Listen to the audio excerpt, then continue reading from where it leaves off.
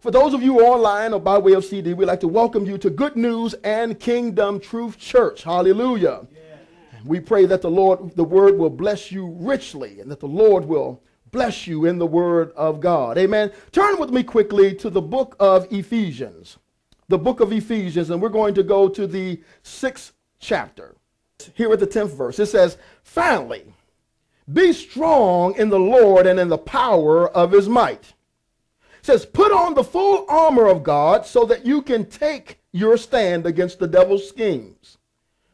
For our struggle is not against flesh and blood, but against the rulers," say rulers, "against the authorities," say authorities, "against the powers of the dark world," say dark world, "and against spiritual forces of evil," say spiritual forces of evil, "in heavenly realms. Therefore, put on the full armor of God so that you may, when the day of evil comes, you may be able to stand your ground." Look at your neighbor and say, "Stand your ground." Stand your ground. "And after you have done everything to stand, stand firm in the name of Jesus." You know, there have been many teachings that have gone forth. And a matter of fact, not too long ago, I spoke to a minister. Well, actually, I didn't speak to him directly, but he was speaking to another group of ministers. And he made the statement. He said, "You know, I wonder why Christians are always fighting. Why Christians are always in a battle. Why they always seem to be going through a press. Because the Bible says that we have won. The battle is fought, the victory is won, and we are already victorious. So why do we continue to fight? Why do we have to put on the armor?" And this is what the minister was saying. Why do we have to put on the armor of God? We've already won. Why don't we just continue to worship our King, magnify our King, glorify our King, and go in and possess what God has called us to possess? Now, I want you to know that sounds good, amen? But it's something about the Spirit of God. When he's on the inside of you, he gives you discernment, amen? That's right. And though I knew it sounded good, I knew something's wrong with that statement, amen? You know, and you don't want to be the one to have to say, I said, why do I don't want to be the one to have to say something. I just want to agree with everybody, amen? Sometimes you just want to agree, amen? That's right. But when he made the statement, I couldn't hold my peace. I know that's right. I wasn't brash and I wasn't harsh, amen? I wasn't mean-spirited or anything like that. I just softly said, the Word of God tells us to put on our weapons, amen? Right. And the Word of God says that we are in warfare. That's right. Amen. We are in warfare. We worship our King. We magnify our King. We glorify our King. But make no mistake about it, we're in a spiritual battle. Amen. We're in a spiritual battle. Amen. We have to know this. For over these 20 years, while we've been yucking it up and living it up, and we've been flying in our planes and in our jets, and we've been doing all of these things. We've been coming up with all kinds of scriptures that we've manipulated to do what we want to do. That's right. At the very same time that we've been doing this, there's been an invasion. That's right. It's been taking place. Go ahead. Look at your neighbor and say spiritual warfare. Spiritual warfare. There's been an invasion taking place. Yeah. It used to be that when you loved the Lord, you would pass it down to your loved one. But I want you to know that the problem took place when the church abandoned its post. That's right. That's right. We abandoned our post. Yeah. And the reason why I say we is because if you're not part of the solution, you're part of the problem. Amen. You're part of the problem. That's right. So my hands aren't clean when it comes to this matter. Amen. Because when we were all having a good time, you know, saying Jesus died so that we wouldn't have to suffer. Jesus died so that we wouldn't have to go through. We were saying all of these things, and it sounded good. That's right. Sounded good. Jesus died so that I can have 1 million. I remember one brother said, "What's the matter with y'all? You don't want to be a millionaire, son? What's the matter with you?" I said, "What's wrong? What's wrong is that's a faulty gospel. That's right. It's not the real deal. We're in a battle, amen? We're in a spiritual battle." Turn with me over to the book of 2 Corinthians. 2 Corinthians, the 10th chapter. 10th chapter, the 4th verse. And it says, the weapons that we fight with are not weapons of this world. That's right. On the contrary, they have divine power. Say divine power. Divine power. Now, what I want you to know here, is that we're not helpless. That's right. We're not sitting here helpless. We're not sitting here shaking, amen. Mm-hmm. You know, the Bible says at the name of Jesus, the demons shake. You know, they tremble at the name of Jesus, amen. Now, while they trembling, we're cheering, amen, because Jesus works on our behalf and we work on his behalf, amen.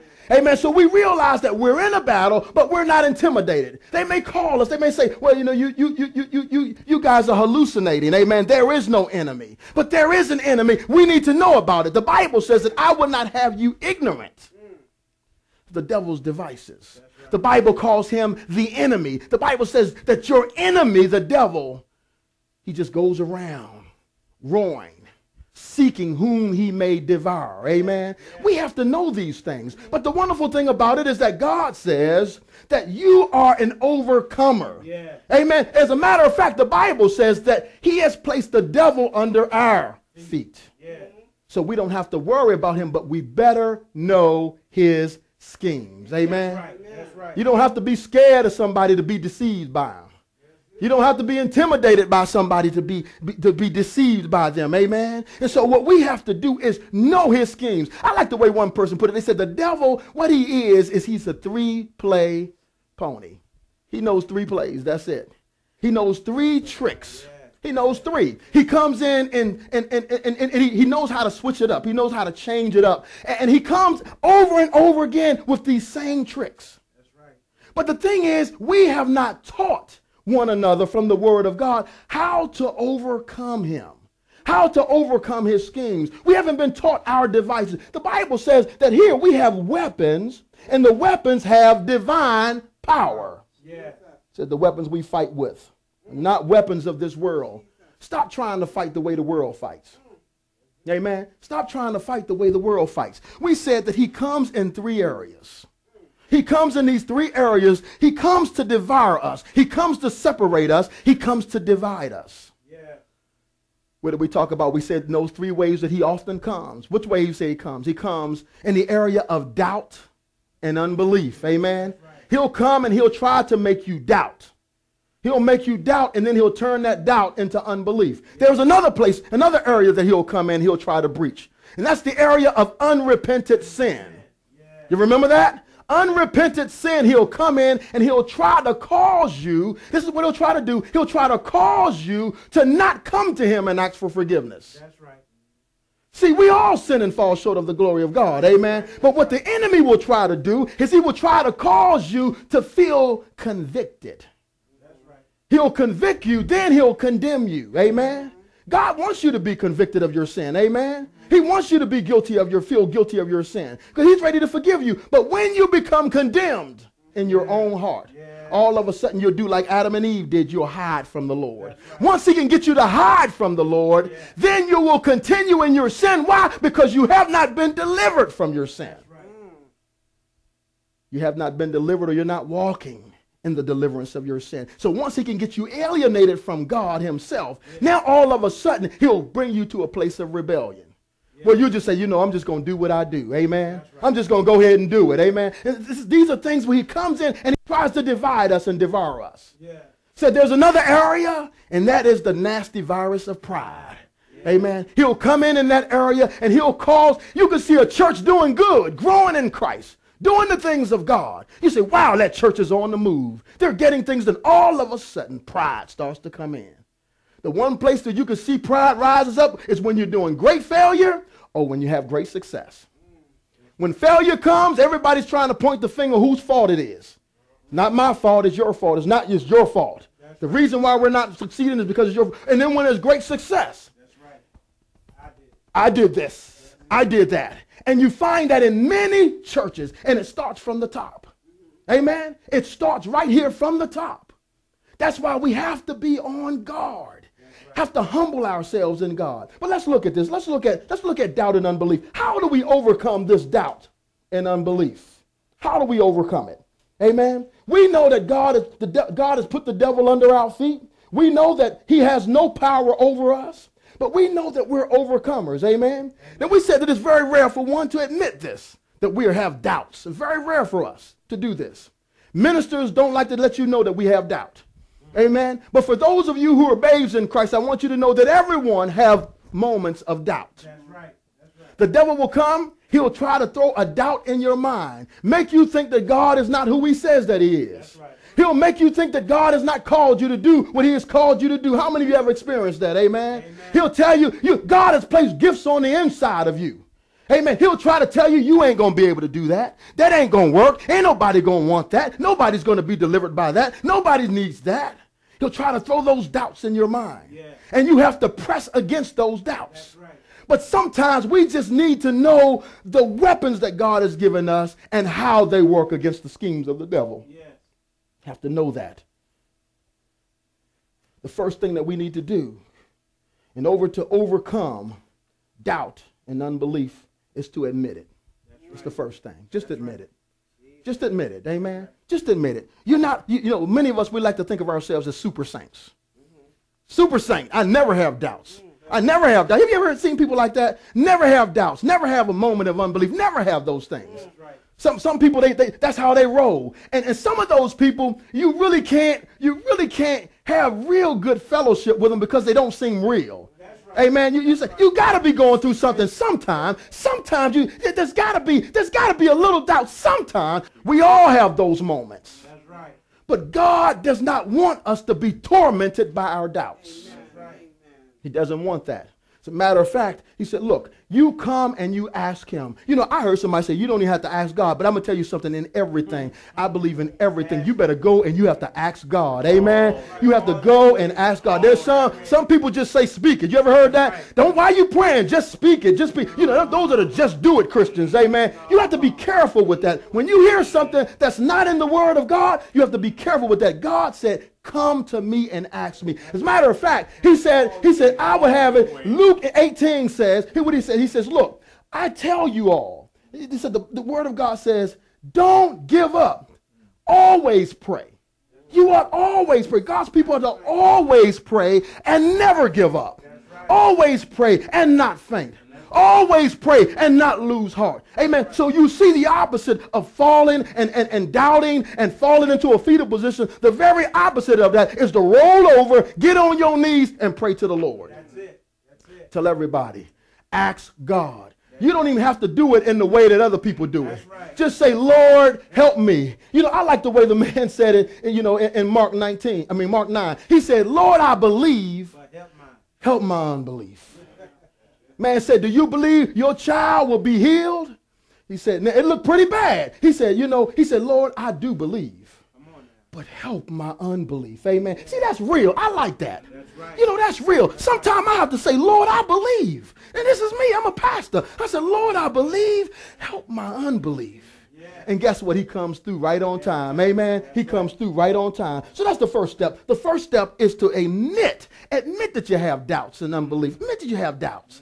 And ask the Lord to heal you in that area, help you to believe in that area, increase your faith in that area. Amen. The second thing that we must do to overcome doubt and unbelief is to increase your daily spiritual diet of the word of God. Yeah. The Bible says that faith cometh by hearing, and hearing by the word of God. Yeah. You know, we say that so much and we quote that so much that it goes right over our heads. But how many of you have ever experienced the fact that when you got into the word of God, when you started your day off, when you had a healthy dose of the word of God, how your day went smoother? Amen. Right. How many of you can witness to that? Your day just went smoother. When you stopped reading the word of God and you really forgot that you stopped reading the word of God, things started you start running into things. You're not reacting the same way that you used to react. Things were happening whether you was reading the word or not. Those same things were happening. Those same folk that get on your nerve were the same ones that was getting on your nerve the other day, or the other day when you were able to stand up against that, you said, you know what? Everything's happening the way it was. My boss is still demanding.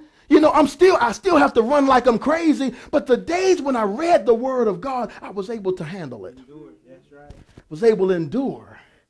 So when I read the Word of God and I studied the Word of God, it seemed like God always gave me answers. And it wasn't even the thing that I was reading. Amen. That's how the Holy Spirit works. You can be reading something totally different than the Word of God, but God say now that you're operating in obedience, the Holy Spirit now is generated. Amen. Holy Spirit now moving. Amen. And so all of a sudden he'll give you answers in other areas you didn't even read that morning.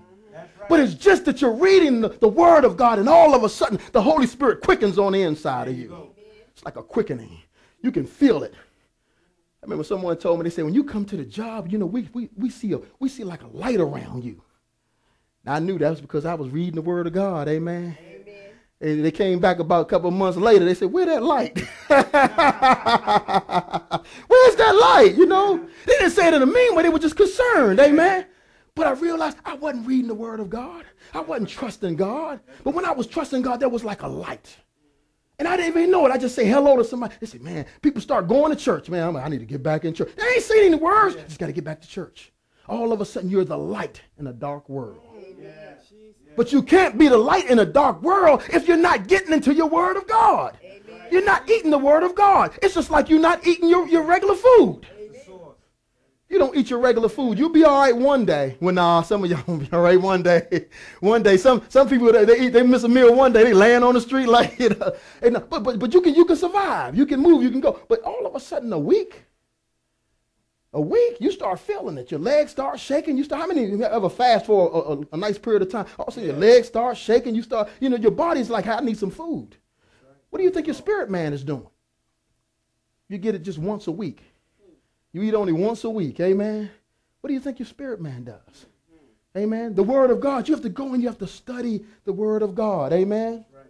A healthy dose, a healthy diet of the Word. Jesus said in Matthew 4:4, he said, man does not live by bread alone, but by every word that proceedeth out of the mouth of God. He didn't say some of the words that proceed out of the mouth of God. He said every word that proceedeth out of the mouth of God. So this lets us know that this here is God's Word, amen? And we got to read this Word. We have to be on a life's journey of reading this Word from cover to cover. It's got to be a life's journey. See, you have to read this Word with intention. That's right. Got to read it with intention. Hey, look, you know what? I want to grow in this Word. You know, over the past 20 years, let me tell you what's been happening. People have been taking this Word and manipulating the Word. That's right. That's right. Taking the Word, pulling scriptures out, twisting them all around, and using them. You know, you have ministers who did not desire to grow in the Word of God. They just wanted to learn the Word of God so that they can manipulate the Word. Manipulate it to whatever they want. Have you believe in everything. But I want you to know that was the work of the devil. It's the work of the devil. Why? Because what happened is when people hear the lie and then they hear the truth, they get confused. There you go. I know some people who say, you know what, I don't even really, read the Word because you really can't depend on, all of it ain't really true. All of it's not really true. But God says, no, not one dot nor tittle. Don't remove one. As a matter of fact, he said, don't add anything to it. The reason why some of you walk around like superstars is because you're adding to my Word. He said, isn't everyone preaching from the same Word? Come on here. Amen. But when we start adding to it, this is what happens. So see, what we have to do is we have to read this Word from cover to cover. Every single day. I tell you what, it will increase your faith. Amen? Amen. It will increase your faith. Make sure that you're standing and trusting on the true Word of God. A lot of times if you take a teaching and you hear from that teaching and the teaching tells you something, and you stand on that, and then it doesn't come through. Now you're mad at God. But see, you have to rightly divide the Word of God. Let me tell you a story. It was a story. This lady who heard from this prophet came to town. This prophet came, and the prophet told her that she's going to get a new car. Said, God's going to bless you with a new car. And she was happy. You know how everybody do, they're real happy and what have you. Now, I love when prophecy is good, but when prophecy is bad, I'm going to tell you something. You want to get my antennas up. You start prophesying. You get me upset then. But this lady here, she took this word. He said, go to the dealership, lay hands on your car. So the lady have no job or anything like that, but she goes to the dealership and she lays hands on the car. The people ask her, what do you need some help? And she says, no, I'm okay. She's laying hands, she's speaking in tongues on the car. So the next day she comes back again and she does the exact same thing. She's like, now people do these things. They believe when the man or woman of God comes and give a word of prophecy, people do these things. They listen to them. That's why the Bible says when those who have this gift, you got to make sure that you hear from. Matter of fact, you have to be in the Word more than anybody else. That's right. That's because when you hear something, you have to know, is this God or is this me or is it the enemy? We see in this word of God, the enemy can talk to anybody. Amen. The Bible said the enemy talked to Peter. Amen. Right. The Bible said that the enemy came and talked to Joseph. Amen. The enemy will talk to anybody. That's right. He'll try to get through to you. So you got to get into this word. Amen. But anyway, she's going out to see the next day. She goes, lays hands on the car. She's speaking in tongues. So the people say, look, ma'am, you can't keep coming here. You're disturbing our customers. And she said, this is my car. This is my car. She comes back again. They said, we're going to have to put a restraining order on you. They put a restraining order out on her. The woman goes back again. And they end up having to lock her up. Now, this woman, think about this woman. Think about this lady. Now, I look at her. I don't look at her and say, at first glance, you laugh. You say, what? Can you believe this? But this person thought that she was hearing from God. That's right. The Bible says, if you do anything like this to one of my little ones, Right. it's better to tie a millstone around your neck and be thrown into the depths of the sea. That's right. Don't blame her. Amen. She was probably a baby. Don't blame her. Blame the one who stood up and gave that word, and blame the one who sat there and allowed that word to go by. There you go. That's who I blame. That's right. Amen. But see, now this person is not going to believe the word of God. God got to heal that person. Amen. So make sure when you're standing on the true word of God. Make sure you're standing on the true promises of God. Amen. Turn to 2 Peter, the 2nd chapter. First verse. And it says, but there were also false prophets among the people, just as there will be false teachers among you. Amen. He said, you got to know this. See, when people get mad at God, they have to realize God already knew this stuff. Amen. God already knew this, and he already warned us. That's right. You have to know your enemy. Amen. That's right. You have to know your enemy. See, some people walk out and say, God, why you let that? God said, no, I warned you of these things. That's right. How to discern between good and evil. That's right. Said the false teachers, there will be false teachers among you. He said, and they will secretly introduce destructive heresies, That's right. even denying the sovereignty of the Lord who brought them, bringing swift destruction on themselves. Yeah. Amen. These people will come in. The Bible says they will come in and they will preach things and teach things to you that is a total violation of the word of God. Right. That is right. There's one part of the Bible where it says these people even preach things they just simply made up. That's it. They just make them up as they go. And because it sounds good, the people of God end up going after these things. And the next thing you know, you have a bunch of people who don't have faith in God. That's right. God told me he was going to give me this, he was going to give me that, and God didn't do it. That's it. Amen. When you stand on the true word of God. Yeah. God's word is real. You don't have to add nothing to it. You don't have to take anything from it. God's word is real right by itself. That's right. God said he'll heal you. He'll heal you. That's right. God said he'll deliver you. He'll deliver you. God said he'll set you free. He'll set you free. If God tells you something, your spirit will agree with that. Oh, you'll know it. There's some things that God promised me, and I knew it was God. That's right. I knew it was him. Nobody had to come and confirm it. I knew it was God. That's right. And when he told me those things, I held on to him. Now, sometimes doubt came in and said, you know what, that ain't going to happen. Yeah. But I had to keep trusting and believing God. Amen. That's right. And when I began to believe God and trust him, God came through every time. That's right. I want you to know if God told you something, if God told you, your spirit, he said, my sheep know my voice. That's right. My sheep know my voice. Amen. And so when God shares something with you, when he tells you something, you write it down. Write it down. The Bible says even the apostles, they misunderstood God in some things. So write it down. Whenever God tells you something, write it down. And know that God knows everything. That's right. Every now and then you'll look and say, God, I thought you was going to do it on this day. He said, no, no, that's not what I told you. I'm doing it on that day. The Bible says that's what the apostles thought. The apostles thought when he said, y'all never going to die, you all going to live and y'all going to see me come back. They thought they were never going to die. It was a word that came out. The apostles not going to ever die. That's not what God said. The Bible says that's not what the word of God said. Amen. And so we have to trust God and know his word. Here's the third thing to overcome doubt and unbelief. We have to fellowship and fellowship often. That's right. The New Testament church, when they started, they came together all the time. Amen. Every day they were coming together. The Bible said when they came together, nobody was in need. Nobody was ever in want. When they came together, they knew they were a family. That's right.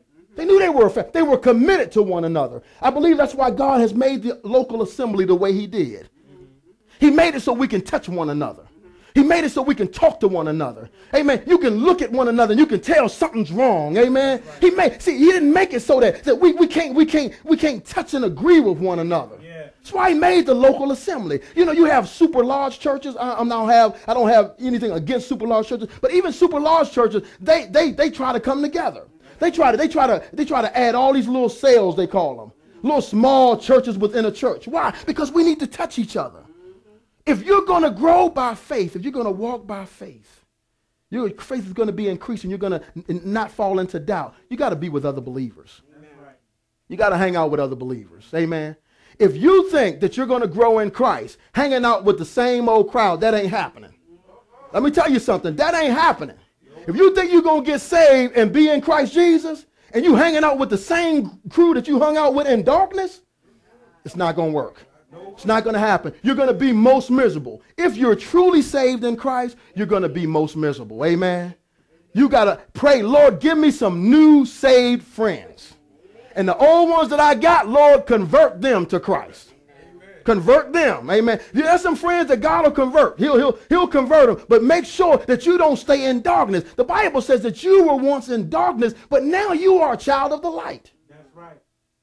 When it comes down to sin, there are some people who will tell you, no, don't worry about it. Just go ahead and do what you do. Grace got you covered.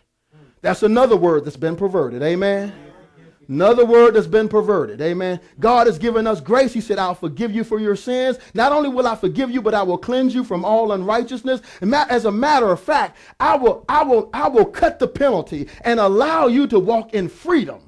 You don't have to worry about trying to make it in. Amen. I'll give you the freedom. But see, at the same time, the grace, he gives us grace not to continue into our sin. He gives us grace to give us freedom from sin. That's right. And so what we do is we have to understand.